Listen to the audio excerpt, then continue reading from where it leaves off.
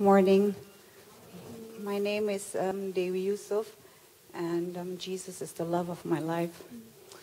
I'm going to share about God's amazing grace upon my life. My mom was the first in my family to become a Christian, and my dad followed 2 years after. And when I saw the beautiful changes in their life, I so much wanted to be that kind of Christian too. You know, we were born as Christians, but we were Christian KTP. And so I started going to church, and one Sunday there was an altar call who wanted to give their life to Jesus, and I didn't all understand it very well, but you know, I told my mom, I think I want to go up. And she was sitting at the end of the row, I remember, and she said, Dewi, I think you're a bit too young. I don't think you understand what this really means. And so she didn't really want to let me go out, and so I just went from the other side and went up anyways. And so that was when I was 12 years old, and I gave my heart to Jesus, and I knew I had entered into a covenant relationship with my Father in heaven and through Jesus Christ. So I grew as a Christian. I was very much in love with the Lord, and I went to church every Sunday. But towards the end of my teenage years, I started drifting away from God, and I had a lot of questions that, you know, I was dealing with, and I started to date, so my focus was very much on my boyfriend. And yeah, so, well, left home for college, and in college I practically stopped going to church at all and drifted even further away from God, and spiraled very fast into sinful and selfish living, and a lot of partying and doing all the things I said I would never do. Yeah, but it was out of my control. So I graduated anyways after 4 years, came back home, and worked in Singapore for a while, and God just allowed something to happen in my life that was very difficult, and it came very, very unexpected. And it was a very stressful time for me, and very hard, and I felt very hopeless, I must say, hopeless and very much in despair. And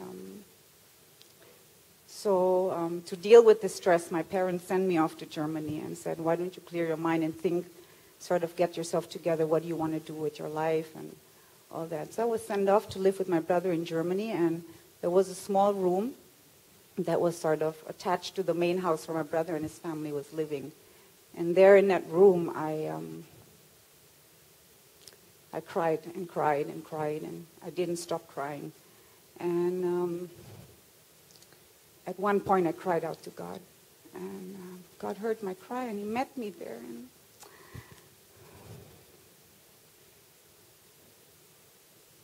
He just loved on me, you know, and that love that I experienced there, and that grace, I can't describe it to you.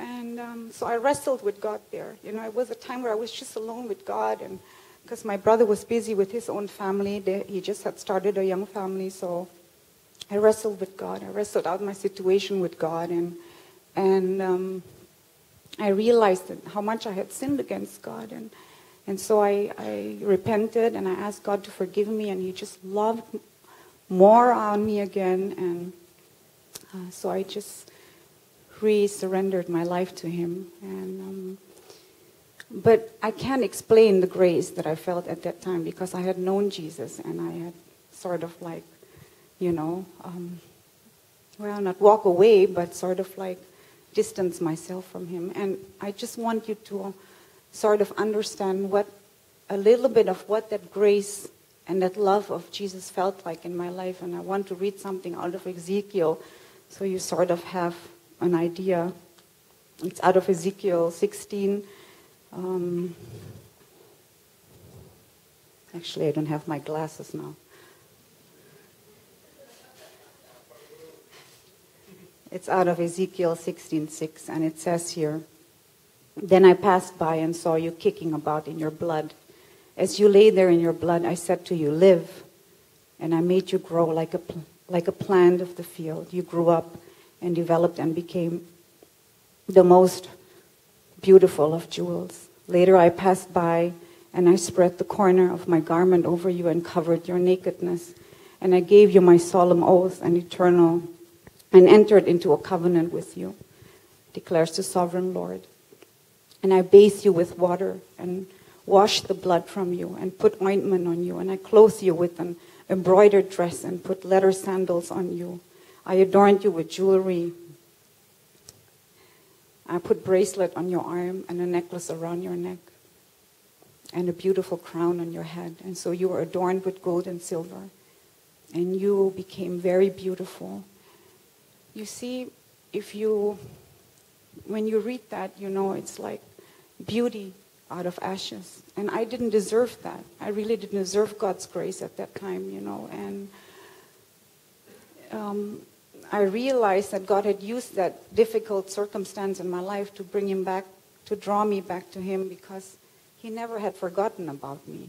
You know, he didn't forget about the covenant he made with me when I was 12 years old. Yeah, actually it says here in Ezekiel 60, yet I will remember the covenant I made with you in the days of your youth, you know. And I'm forever grateful that God lavished his grace on me, you know. Really, it was literally like I was in the corner. I was covered in dirt and covered in shame and covered in sin. And God just took me. And he held me, and he caressed me, and he washed me with his blood, and he cleansed me, and he made me beautiful again and gave me hope. And I'm just overwhelmed by his grace, yeah. And just made me beautiful again, you know. And I just felt like he took me and he kissed me and he smelled me and said, oh, you're back in my arms and you're so beautiful, and loved on me some more and loved on me some more and loved on me some more. And it's just amazing. And so if I say Jesus is the love of my life, yeah, he's the love of my life forever. Even when we are not faithful, he remains faithful. And he will never ever break his covenant relationship with us. Never ever will he leave us. All glory to God.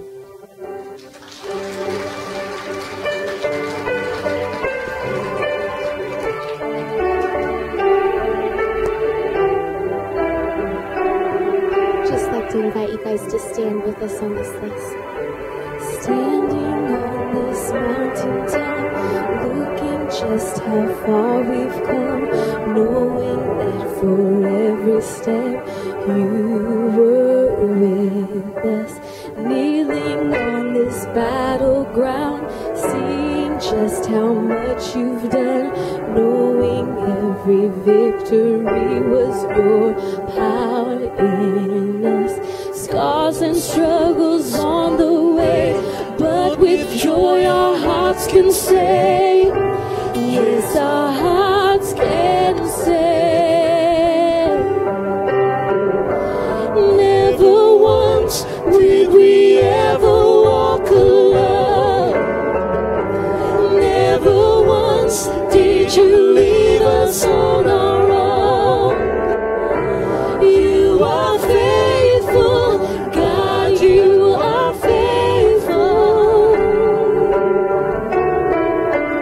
Standing on this mountaintop, looking just how far we've come, knowing that for every step you were with us, kneeling on this battleground, seeing just how much you've done, knowing every victory was your power in us.